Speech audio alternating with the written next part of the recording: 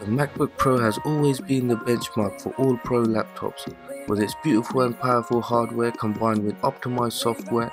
With this year's 2016 MacBook Pro cutting all legacy ports and having no SD card slot and a massive price tag, is it still deserving of the name Pro? What's up YouTube, Ashraf here at Tech Appreciated, taking a look at this year's 2016 MacBook Pro. Let's actually see if it's worth your money. If you're planning to get this, be prepared to carry dongles, because it has no USB legacy ports, no SD card slot or external monitor slot. However, the most upsetting feature removed is the revolutionary MagSafe charger. It does have two Thunderbolt 3 USB ports for faster file transfer. It could be the future in a couple of years, but not being able to bang my SD card slot in there is really annoying. But of course it does have a headphone jack. I've noticed the massive trackpad on this. It's the new generation Force touchpad and it's perfect. Using it feels really responsive. Apple have really outdone themselves on these trackpads. They're really best in class. It's a non-moving trackpad, so it doesn't really click, but Apple have their technology of haptic feedback and makes it sound and feel like a click, and you can use the Force touch on this to pop up new windows open, and it's really good.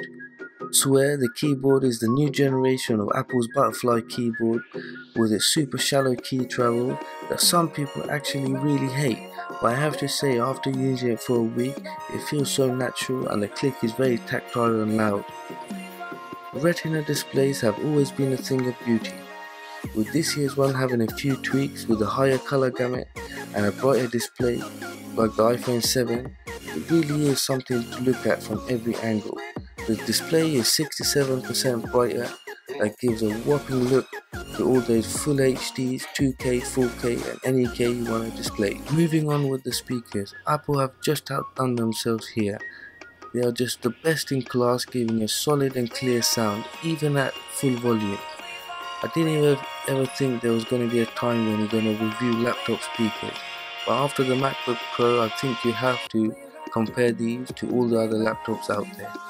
The MacBook Pro will easily last you a whole working day. Well, Apple claims that you can get 10 hours from a single charge, but if you're using it for editing purposes like Final Cut Pro or Adobe Premiere, I've got around about 6 to 8 hours from it, which I can't complain. But if you're using it for web surfing and media consuming, it will easily last you up to that 9 to 10 hours. Is it worth it though? Well, Apple have definitely rocked the boat by cutting all the legacy ports and basically making you dongle it. But if you can look past all that, the MacBook is still definitely a pro. It may not be for the average user at a price tag of £1,449, but if you're into video or photo editing, this is still definitely the best in class. Thanks for watching guys. If you're feeling good, hit that like button. If you think the MacBook Pro is worth it, leave a comment down below. Please share the video and please subscribe. Until next time guys, peace.